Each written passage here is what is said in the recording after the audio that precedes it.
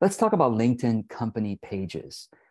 This is something that I actually didn't learn the usefulness of until the past couple of years. When I first started teaching LinkedIn, I told everyone not to create a company page. It's too complicated. It's not meant for solopreneurs. But now I recommend it, and I'll tell you why. Company page, first of all, is what you might be wondering. What is it? Well, when you log into LinkedIn, you are not on your company page. You're on your personal profile, which I recommend everyone have. Everyone should only have one LinkedIn account, which is your personal profile. Your company page is when you go to your personal profile and you go down. Once you have created your experience sections, this is my company page. This is the thing that shows me what company I'm working at right now. This is another company page, which is my previous work.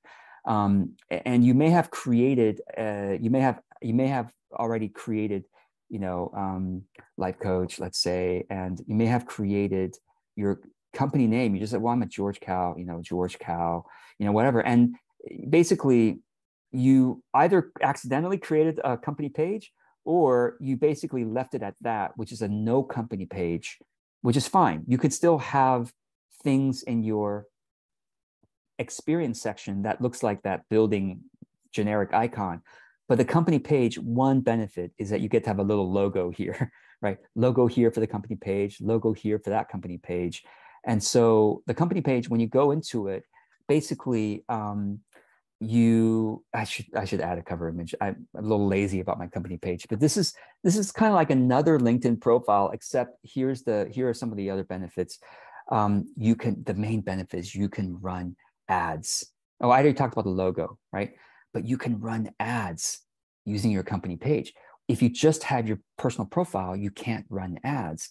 We're going to talk about ads later in this course, but imagine being able to reach people, thousands of people who are in particular types of LinkedIn groups, people interested in yoga, people interested in astrology, people interested in Reiki, people interested, those are all LinkedIn groups that are available. Yes.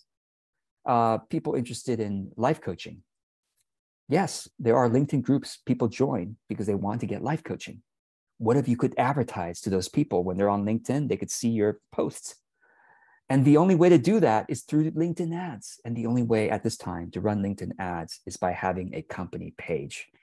So this is why I recommend. The other reason why the company pages are so useful is for multi-passionate, multi-talented people. So you could say, George, I am a life coach. I'm also an astrologer. I'm also I also make jewelry.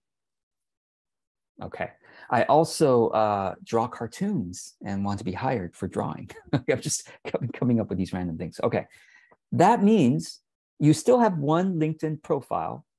Okay. Your one LinkedIn profile can actually mention all these different fields if you want to, or just focus on one thing. But you can have multiple in the experience section of your LinkedIn profile, which I showed you earlier. Okay. Let me go ahead and go back and show you that part again. In the experience section, let me go to my profile. Okay. In this headline section, you could just focus on one of your niches if you want to, or mention all of them if you think your ideal clients in all the niches don't mind seeing that you are a Renaissance person, right? But in the about section, again, up to you whether you want to mention everything. But in the experience section, if you could have multiple company pages, you could say you are a jewelry maker, and that's a separate company page. And then you could say that you are an astrologer, separate company page. You could say you are a graphic designer, separate company page. You could have 3 different businesses that you are dabbling in.